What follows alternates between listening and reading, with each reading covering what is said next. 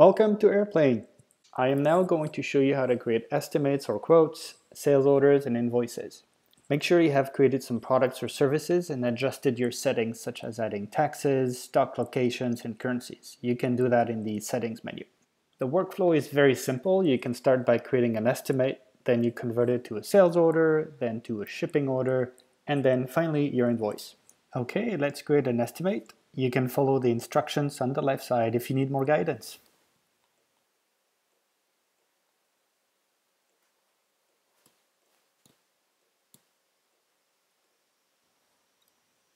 Let's save and show the PDF.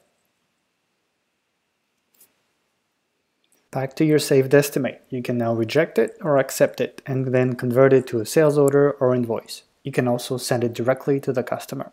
To show you the full workflow, let's convert it to a sales order.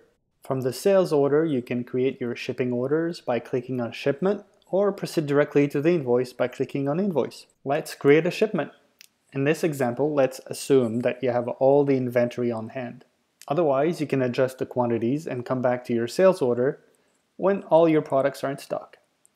Erplain will automatically display the remaining quantities. Let's save. You can now go back to your sales order to create the invoice.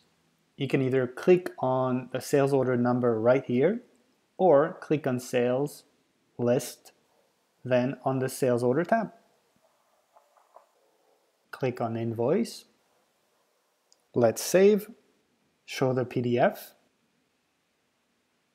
Note that for the case of products and not services, your inventory will be updated when you create either a shipping order or an invoice.